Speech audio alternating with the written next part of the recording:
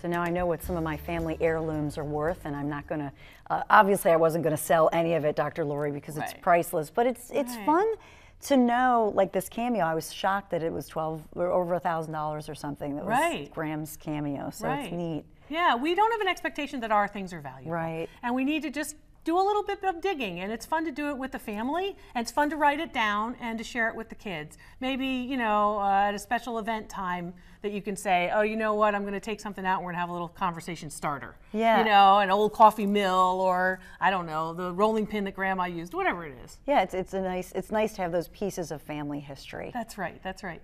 So we should give your website, because a lot of people probably don't realize, a lot of folks might not realize you're local. Well, that's right. You can always, if you have a picture, if you have something that you have a question about and you want to know, you can always send it to the website, a photograph or a question. There it is. And there it is on the screen. It's drloriv.com.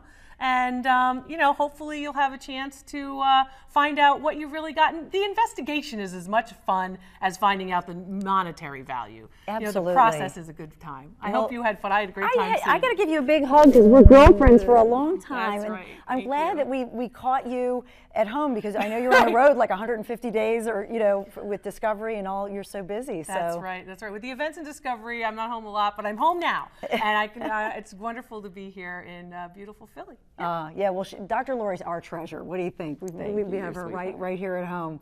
So thank you. You know, we need a spa day at Vidal's Day Spa in Wilmington, Delaware. Let's do that. It's awesome. In Wilmington, there we go. See you next week at 7. Have a good one.